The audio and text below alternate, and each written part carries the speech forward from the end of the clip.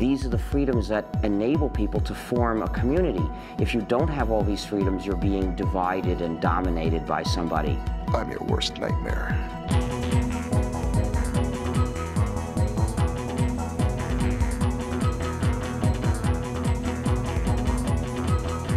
To kind of explain what Linux is, you have to explain what an operating system is. Free software refers not to price, but to freedom. So think of free speech, not free beer. You should at least look for alternatives to Microsoft, and maybe Microsoft isn't the American dream after all. Doesn't that seem somewhat communist? Absolute nonsense. It makes me really angry when people do that. Calm down.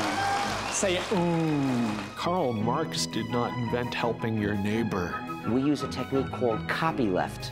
The idea of copyleft is that it's copyright flipped over. Whoever gets it from you also gets the freedom to cooperate with other people. With proprietary software, support is a monopoly, so no wonder the support is so bad. The GPL is really unique in that it's not just a license, it's a whole philosophy.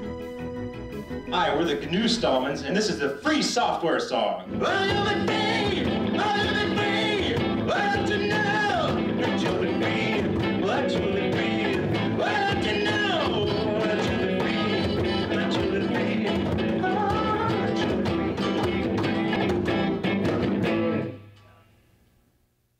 You'd think you were on drugs, wouldn't you?